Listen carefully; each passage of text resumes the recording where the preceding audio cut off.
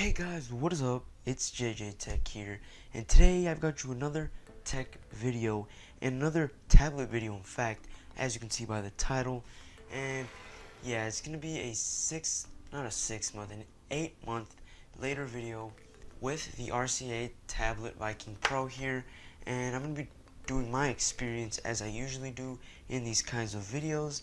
And yeah, because I have to kind of explain something here, because yeah, something kind of happened with the screen of this tablet, and you might know what it is. So with no further ado, let's get into the video. Alrighty, so as you know how I do with these videos, I usually go through my experiences with the amount of months that I do. For example, now I'm doing 8 months, so I'm going to explain my experience with the tablet over the 8 months that I've had this tablet.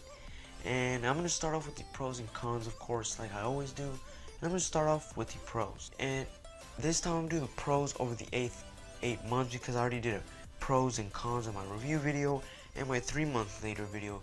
If you haven't checked that one out, make sure to check that one out. But this time I'm doing pros and cons, basically the pros that I've had over the 8 months and the cons that I've had over the 8 months. Now, pro number one has got to be the attachment of this keyboard here. Now let me show you the keyboard real quick. As you can see here, the keyboard, I love this attachment.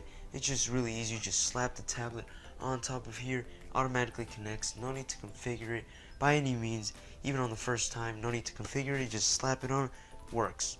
And I really love this keyboard. You know, it's nice and clicky. As you can see here, the nice and clicky. You know, not a problem. I like how it feels. Very, very durable. So that's gotta be my pro number one. And over the 8 months, the keyboard has been great. I've had pretty much no problems with it, except the caps lock kind of popped out of its place here. As you can see, it's kind of starting to pop out, and I had to slap on some tape on there. But other than that, that was my fault actually. But other than that, this keyboard has held up great over those 8 months. Now, pro number two is the build of the tablet. Now, I don't mean that in terms of premium materials. As you guys already know, if you guys watched the review video, it's pretty much made of plastic all around. Pretty much everything, the screen, the shell of it, you know, the keyboard, everything is plastic. And you're probably wondering, then why do you put that as a pro? Well, I say that because, as you know, plastic is very, very durable, and over time it kind of ages very well, because you know, you can literally drop it and nothing will happen. Maybe get some scuffs here, but you can just wipe that off easily. It's not like if you have metal or glass. Glass obviously is gonna crack, metal's gonna scratch up easy. And I say that my pro number two because it's very durable. Over the 8 months, I've dropped this keyboard and the tablet itself many times, and I've had pretty much no problems. Like I said, some scuffs here and there, but that's pretty much it. Now, the last pro has got to be the amount of ports this thing has. And if you don't know what I mean by ports, I mean like in terms of like HDMI, you know, the SD card. It has a bunch, and that's really something that can be really useful, especially if you're going to be using this for like office use, you know, presentation. You want to hook up to, let's say, I don't know, a TV, a monitor. It's going to be really simple to do so with this thing. So as you can see here, it does have, you know, has a full-size USB. It's 2.0, by the way, full-size USB. And then on the other side, we have a mini HDMI. It's not a full-size HDMI, but you can just buy an adapter for that. It also has an SD card expansion, and we do have micro USB. So we have two charging options here, which is micro USB and their proprietary charger that comes inside the box. And that is really a plus, because like I said, it makes it so much easier to hook up to stuff. You can easily hook up a mouse to this thing with no problem. I've done it many times, and it works flawlessly. It even works better than the trackpad on the actual keyboard. Now on to the cons. We never like to hear the cons, but nothing's perfect, so we gotta go with con number one. Alright, so con number one has gotta be the trackpad on this keyboard. It is just not very good. The amount of, you know, the sensitivity on this thing is kind of bad. There pretty much is no way to adjust the amount of sensitivity on this trackpad. What I mean by that is, basically, it's not accurate. So let's say it's kind of late to respond is what I'm trying to say. And it's not very good, especially if you're really trying to use it. And it's not very good because it gets you really frustrated, especially when you, let's say there's this little tiny arrow on the screen, like as a back button, right?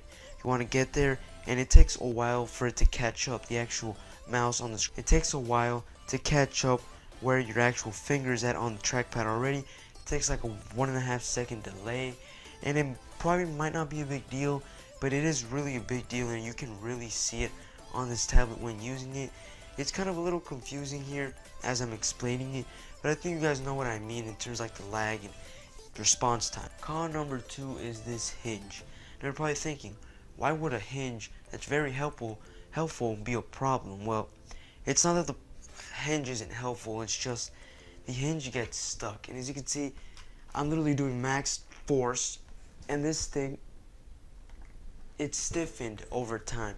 Now I had absolutely no problems with the hinge for like the first 5 months, 6 months, so it did last a good amount of time. But after that, I started noticing that every time I kept using it, just kept getting harder and harder every time. So look, for example, I slap on the tablet itself.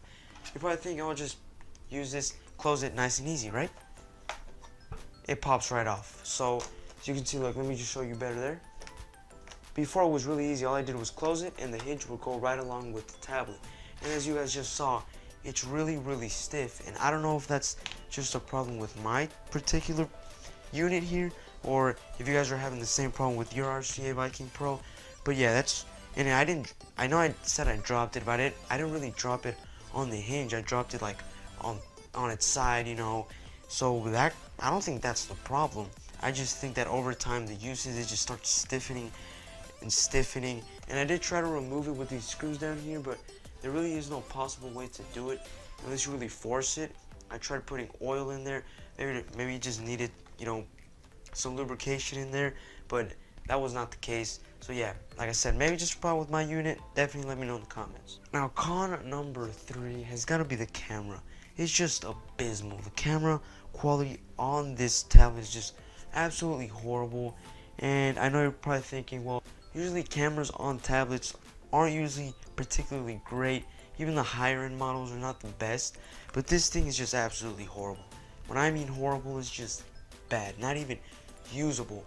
I took up some pictures here. I'll show them on the screen. I probably have 1 or 2 samples, and the quality's got to be like 140p. It's just absolutely horrible. And yeah, don't even get me started on video on this thing. It's just not possible. I mean, absolutely blurry, no autofocus, and you can barely see yourself. So yeah, con number 3 has got to be the camera. If you're buying a $50 to $80 tablet, which this thing costs, and you want it for the camera, you're gonna have to look somewhere else. So now that I got the pros and the cons out of the way, now I'm just gonna explain my experience over the 8 months and how was it.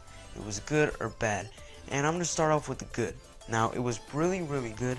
Like I said, when I said the pros was the keyboard. It was really easy to maneuver.